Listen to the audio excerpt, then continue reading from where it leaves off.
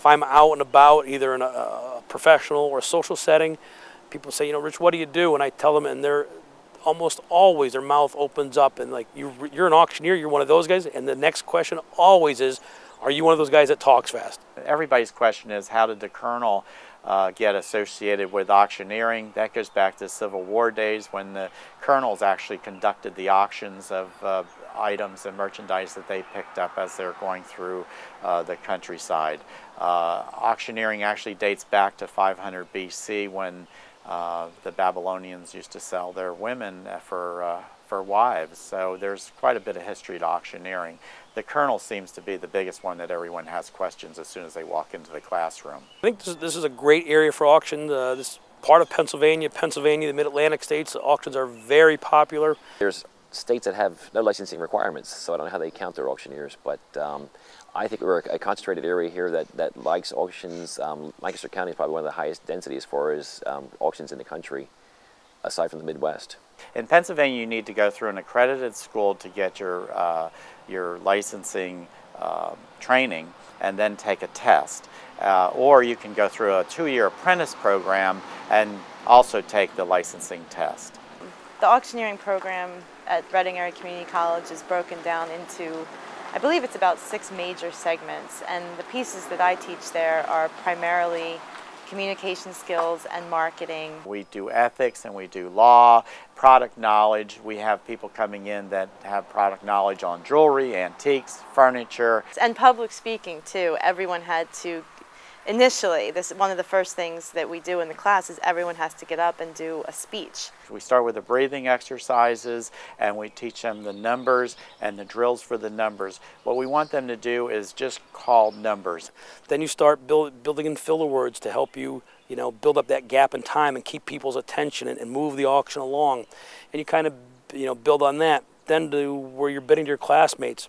You're selling everything from your watch on your hand to your ceiling tiles to the cup of coffee on the table. Whatever's in that classroom, we sold 10 times over. We even started at the end selling the instructors, and some we got some good money for, some we didn't. The variety of students that have come through the program, one that I sat in class with, and 2 that I've taught, it's amazing, the backgrounds. We've had, I'm just trying to think of the one class, we've had a fine art dealer sitting next to a farmer. We had 2 gentlemen from Amish background who grew up with this. That was a huge part of their lifestyle. So they had a lot of auction background, very good bid callers. It's just something they did while we were doing whatever else growing up at that time. In all the classes, we've ranged in age from 20 to 60. And some of them are second careers or additions to, like we had a realtor who, in addition to that, wanted to obtain his auctioneer's license. Some of them have been in business, some of them have been in industry, and some of them are out of work at this point, and they have gotten grants to get further training. The last 3 years of the RACC program, it's been steady. This is pretty much the same enrollment, 10 to 15 students each semester. But I will say a number of them this semester were able to come to class because they didn't have a full-time job. So they had been laid off, or they decided it was a transition time for them. This business, like any other business starting it up, especially one without a huge background to draw on, or someone in my immediate family or inner circle with any experience in this, it was a huge risk for me.